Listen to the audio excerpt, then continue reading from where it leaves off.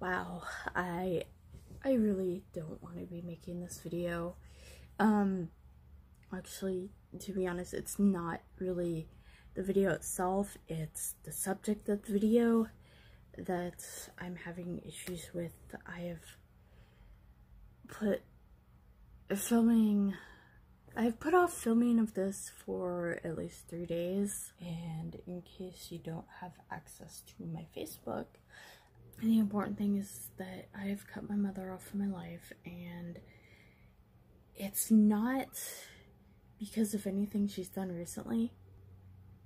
It's not. I mean, I'm gonna be honest, like lately, she has been the mother that I've always wanted. Like, she's been very supportive, she's been very kind, she's been enthusiastic, but for whatever reason, I can't. Oh boy, I'm crying. Sorry, I'm not like really like upset, but this is a very emotional thing for me. So, like, if I start crying, it's just because I feel very strongly about this. It's not like I'm hysterical or necessarily very sad. I mean, I am sad that it's come to this, but not sad enough to where I would cry over it.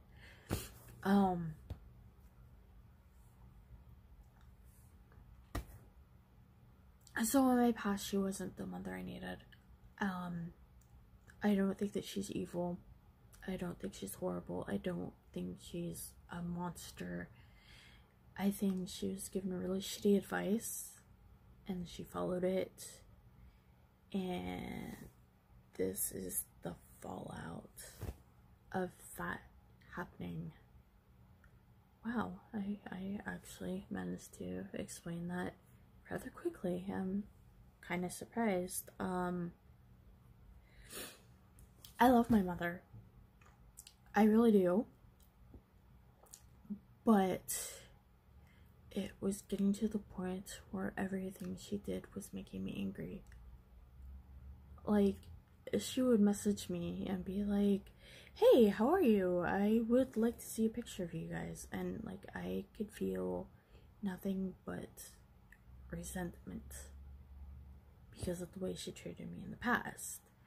And I don't think it's fair to blame somebody for something that happened in the past, because it's not like they can go back in time and fix it.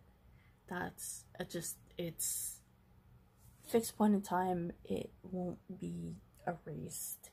Maybe the wounds can heal a little, but those moments will always be there. But the way that they were affecting me was so unhealthy. I was feeling nauseated all the time and just like really angry, like whenever I thought of her. And that's, in case you didn't realize, that's not healthy at all. And I knew I was wrong. I knew that I should not be feeling this way. Like, nobody should. It's horrible. I would not wish this on my worst enemy. But I was trying to figure out like what was going on, because like it didn't hit that it was connected to my mother for some reason. It's just it seemed like random moments where I would just feel like shit, like absolutely horrible, and I didn't know what to do about it. So I just kind of let things slide for years. Yeah, this is not like I'm gonna cut off my mother because that seems like really fun. This is something that's been going on for a while, and I've only like started talking about my childhood and actually this last year. I just didn't like bringing it up because every time I did, I would relive it, and why would you want to do that to yourself, you know? I mean, I I don't read comments on, like, Facebook posts mostly. Like, you know, I try to not do things that will upset me or make me angry. So I spent a lot of time trying to figure out what was going on, like why I just felt so awful a lot of the time. And my mother, I'm trying to think of a way to say this that doesn't sound like I'm trying to beat up on her, because I'm really not, but that this is the truth as I see it. And so yeah, she was very hypercritical of me. When I was born, I had a very low APGAR score, and I was developmentally delayed, and she wanted the best for me.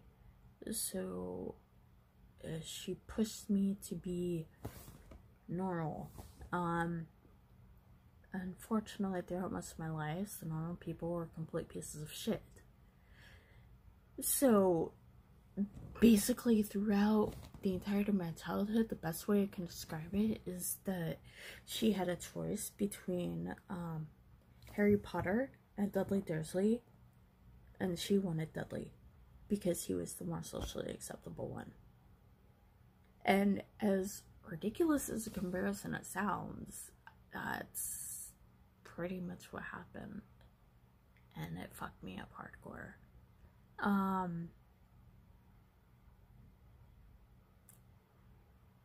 So yeah, I just wanted to let you guys know what was up. So, like, if I seem weird or like make mention of it, I just want to know. I just want people to know. I want to be honest on my channel, you know? So yeah, that's what's been going on with me. On the bright side, I do have good family news. On Friday, March 15th, my little sister Emma is getting married, and I'm so happy for her, and I wish I could be there.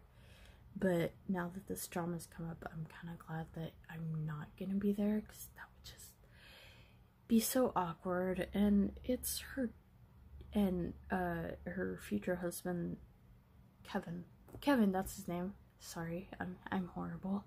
That's her and Kevin's day, and I wouldn't want any drama to impact it. So I would just like to say my best wishes to them, and I hope that your day is wonderful. And to my viewers, I hope that your day is wonderful. I hope that you don't have to deal with a situation like this, because it really, really sucks. But yeah, so have a hoopy day and keep it fruity, and please like and subscribe and click the bell icon, because those really help my channel. Because honestly, for us smaller YouTubers, YouTube is just, yeah. So anyway, I hope you have a wonderful day. Bye.